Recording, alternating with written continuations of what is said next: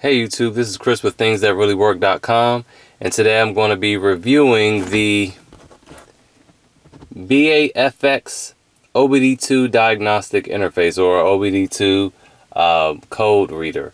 I'm going to hurry up and get into it because it's very hot where I am and it's very hot in the car.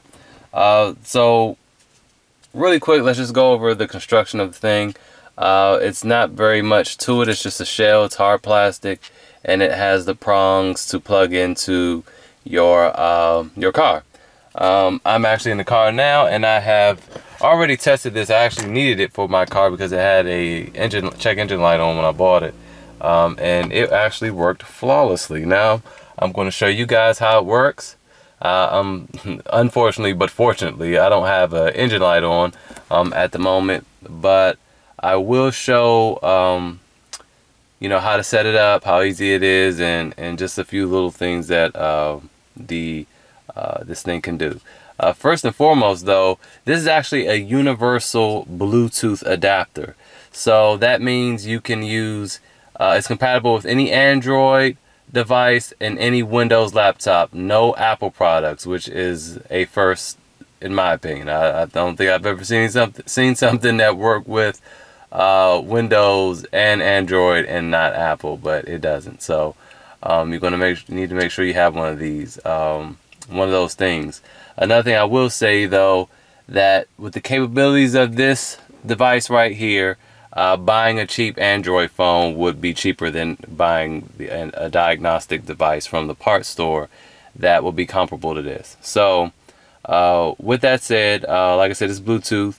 So you're going to need to download an app, and actually several different apps and software programs can work with this device. So I use Torque because they had it in their manual, which I unfortunately no longer have, but it's very easy to set up, and now I'm going to show you guys how. So I'm going to have to open the door a bit because I'm already sweating, and I need to... Usually the diagnostic port is going to always be on the driver's side underneath the dash. And mine's here. Plug it in. You're going to first plug it in with the car off. And you want to make sure, once you plug it in, that the red LED is on. Let's check that out and see if that's on.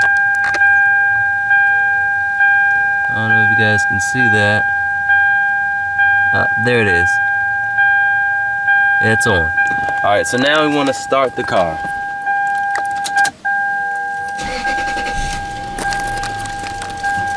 Close the door. And if it's hot, turn on the AC or heat. So now that's on. We're going to open up the Torque app. First, make sure Bluetooth is on. My Bluetooth is on. I'm gonna need to, let me turn it off, and then so I can connect it, because it actually connected automatically. That was actually really, it's already just automatically connecting to OBD2. So basically you would turn on the Bluetooth. I deleted the app and everything, and it remembered it and saved it. So that's actually pretty cool. That you don't have to set it up all over again. So what you would do is go to Bluetooth. It will show up as OBD2. You will click that, it would sync, and then you will go into your Torque app. Okay, here it is. You will go to hit the gear in the lower left hand corner. Then you will go to settings. Then you will go to OBD2 adapter settings. Then you will go to choose Bluetooth device, and I have a ton of them here, but then you will click OBD2. I'm just going to go ahead and do that. It's already connected though. And then you hit back twice to go to the home screen. And there we are. And up here will tell you when it's connected. See, some things are blinking. Now the car is blinking. And it says connected to ECU OK. And once the car stops blinking, you're connected. And alright, so there's, right now you see the acceleration. Scroll over. You can add things to it. Component status, fuel system status, closed loop using O2 sensor for fuel mix. Acceleration, I'm going to accelerate and let you guys see.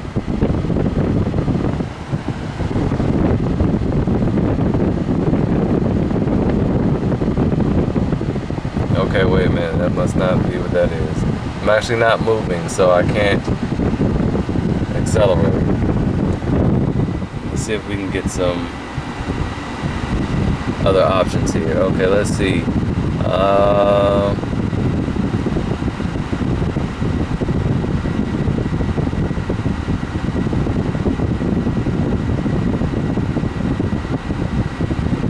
Oh, add display. And we can go to drive cycle status, fuel air, status widget. We already had that up. Add display. Graph. Okay, we have 0 to 60 time. All these things. Okay, engine RPM. Medium. Alright, there we go, revs. So I'm going to hit the gas again. There we go, you see that? Drop. I'm going to do it again. I don't have much gas, so. Alright, so that's cool. So, and all this is with the free app, okay? I actually thought everything that was Star might have cost money, so it doesn't. 0 to 60 time, ambient air temperature. Let's check that. Say a small one.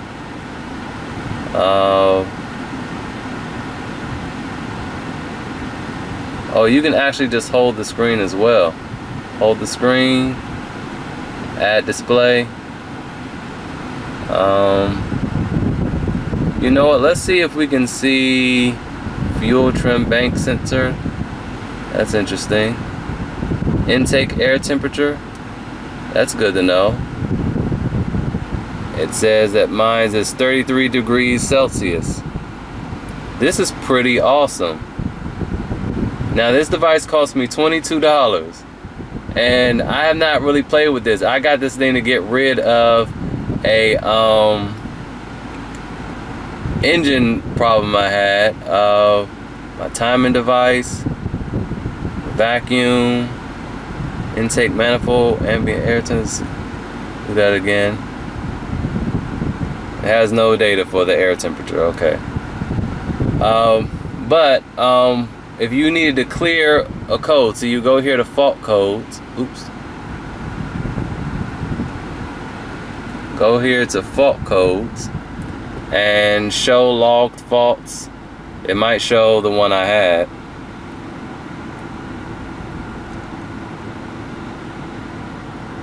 No fault code stored because I cleared them. So you would just go there, you would say show, it would show you, and it would say, hey, oh, you have code P06441. I'm making that number up. And mine just happened to be, I clicked it, it said replace. Oh, it said I had a problem with the airflow or something like that, or something electrical, I don't know. And then it said that it gave me remedies based on other people that had the same car with the same code, what they did, and it told me exactly which O2 sensor to replace. After $70 and 30 minutes of time, I came back on, cleared the code, and it was all good. And all I had to do is clear fault codes and it's gone.